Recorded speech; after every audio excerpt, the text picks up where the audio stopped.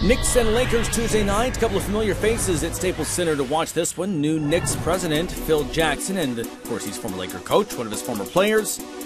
Meta world peace. Watching Carmelo Anthony warm up, and it took him a while to warm up. He really struggled in this one. Carmelo with the jumper, that doesn't go. Carmelo with the jumper, that doesn't go. Started out 0 for 7 from the field. Iman Shumpert trying to get it to Carmelo, instead stolen by Xavier Henry. Another way for the dunk. Lakers on top early on. Then Anthony. Call for the offensive foul. You can't lower your shoulder into the guy. Yeah, 29 points. But boy, they were hard to come by. Knicks leading at the half, though, despite all that. 50-42. To the second half now, it was all Lakers.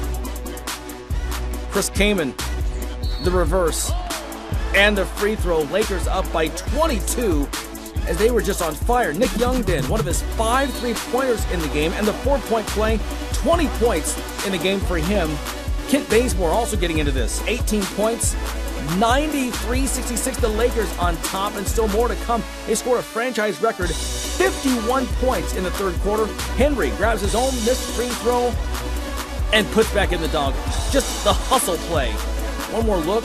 Henry, torn ligament and all in that left wrist, still gets 22. Nick Young here, shoots the 3, turns around to celebrate, and oh, you missed it. Yeah, premature celebration, young man. Still the Lakers, 82 points from their bench players, 127-96. Now the Knicks gave up that 100-point night by Wilt Chamberlain many years ago, but that third quarter was still the worst defensive efforts in team history.